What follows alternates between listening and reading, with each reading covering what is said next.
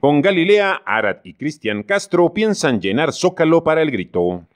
Tal pareciera que los organizadores del Grito de Independencia de este año se dieron a la tarea de convocar a las celebridades con menos popularidad posible, pues de acuerdo al elenco anunciado y que se presentará la noche del 15 de septiembre, la mayoría de ellos no pasa por su mejor momento.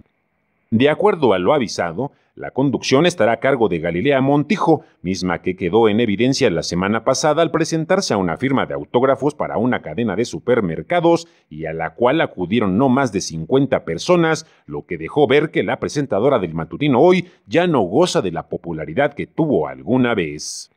Asimismo, quienes acompañarán a Galilea en la labor de la conducción será el comediante Arath de la Torre, mismo que fue congelado por parte de Televisa al cancelársele en noviembre del año pasado su show nocturno por falta de audiencia.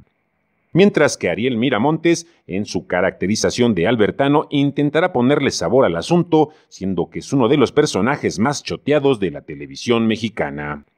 Por la parte musical, el sobrino de la primera dama Angélica Rivera y el cantante Cristian Castro fue contratado por la Presidencia de la República para deleitar a los presentes, no importando que el también hijo de Verónica Castro esté pasando por uno de los momentos más controvertidos de su vida, luego de haberse divorciado al mes de contraer nupcias.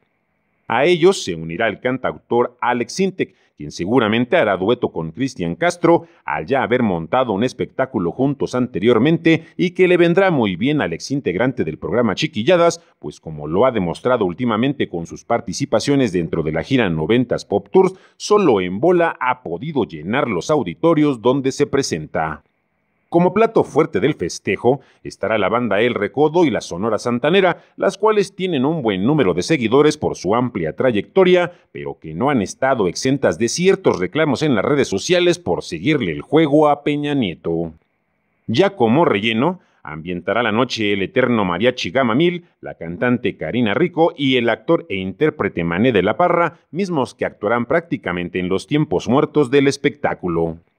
Con mayor pena que gloria, se espera que los festejos del 15 de septiembre sean muy moderados, ya que independientemente de que los animadores no son muy populares, a excepción de las bandas invitadas, los últimos acontecimientos naturales y meteorológicos en el sur del país no permitirán levantar las campanas al vuelo por la emergencia que se vive en aquella región de México.